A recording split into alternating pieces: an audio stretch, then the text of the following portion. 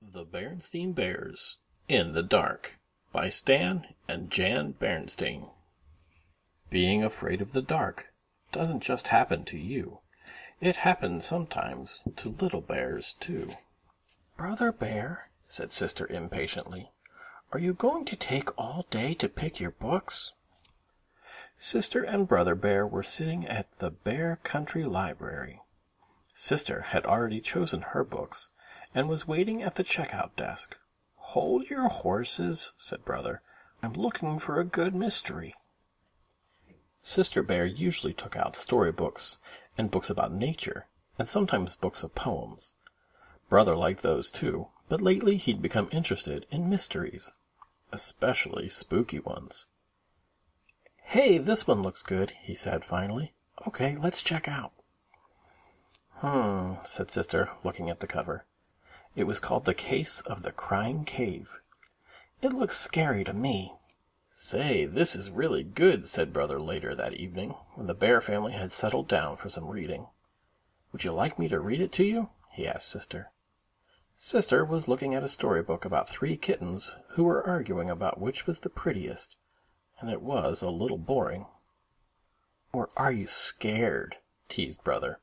"Of course not," said Sister. She left her book on the floor and climbed onto the bench to sit beside him.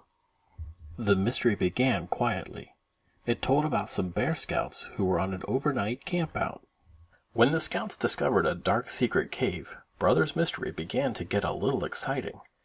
And when the cave began to cry and wail, it was anything but quiet. "Woo!" cried the deep, dark, mysterious cave, read Brother with a lot of expression. "Woo!" "Stop," said Sister, putting her fingers in her ears. "That's enough." And she went back to her storybook. "Scaredy bear," teased Brother. "And that's quite enough of that," added Papa Bear, looking up from his paper. At the cubs' bedtime, Papa and Mama said good night, turned off the light, and left the cubs in the usual sleepy darkness. Outside the treehouse, the bright, busy sounds of day had given way to the soft, soothing sounds of night. The quiet conversation of frogs and toads, the soft cry of the owl, the sigh of the night wind. And if you listened very hard, you could almost hear the softest sound of all, the sound of lightning bugs switching their lights on and off, on and off. But inside the treehouse, Sister Bear wasn't even beginning to fall asleep. That night, the dark didn't seem the least bit quiet and sleepy. In fact, it seemed like the spooky darkness of a scary cave, and the friendly old chest of drawers and the funny clothes tree that Papa had made didn't seem so friendly and funny. They seemed more like cave creatures. So when Brother decided to tease her a little more by making a wailing noise, a really spooky wailing noise, it gave her quite a scare. "Mama, Papa," she cried, "hurry, come quick!" And come quickly they did. Papa rushed into the dark room and tripped over the clothes tree. Mama rushed in after Papa and tripped over him. In the commotion, Sister fell out of bed and landed on both of them. Then Brother, who had started it all with his spooky wail, turned on the light. What a mess! Sister, still scared, was holding on to Papa. Papa was holding on to the toe he had stubbed, and Mama was looking for the nightcap she had lost in the confusion.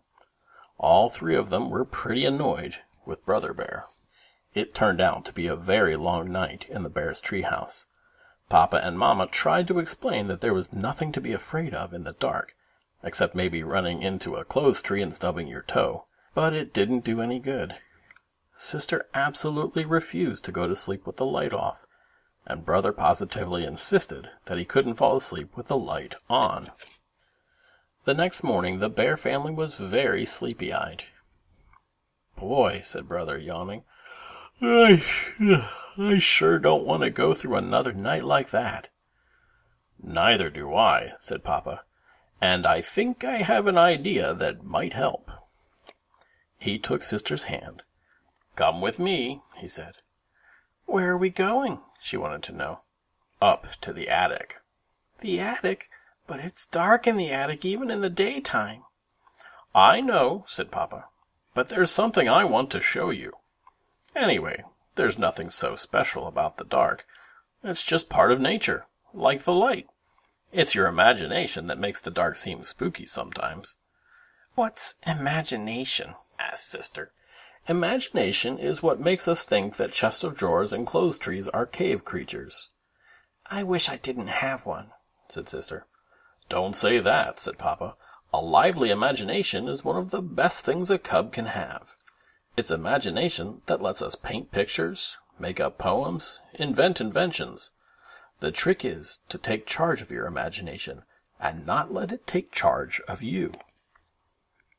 When they got to the attic, Papa began to rummage through boxes looking for something. Sister tried to follow Papa's advice and not let her imagination take charge. And it worked. A spooky shape turned out to be the shadow of some old tools. And what looked like a giant was really some piled-up furniture. "Here it is," said Papa, "my old nightlight. The one I used when I was a cub and had a little trouble falling asleep in the dark." Sister couldn't quite believe that her big, powerful Papa was ever afraid of the dark. "Oh, sure," said Papa. "Most of us are at one time or another." "How about reading the rest of the case of the Crying Cave?" Sister asked Brother later that day. "Are you sure you want me to?" "Sure, I want to see how it turns out," she insisted. When it turned out that there was nothing very spooky about the terrible wailing noise, it was caused by the wind blowing across an opening in the roof of the cave, like the noise you make when you blow across the top of a bottle, Sister was a little disappointed. And that night, when she and Brother were all settled down in the cozy glow of Papa's old nightlight, she said so. "I was pretty disappointed by the way the case of the Crying Cave ended." "Why?" asked Brother. "Because," she said, "I was hoping the wailing would be a really spooky, scary monster." And she leaned down from her bunk over Brother's and made a spooky, scary monster face at him. "Cut that out!" cried Brother. Then Sister went right to sleep. But Brother lay awake for quite some time, listening to the owl hoots and thinking that maybe he'd had enough mysteries for a while. "Ooh, ooh.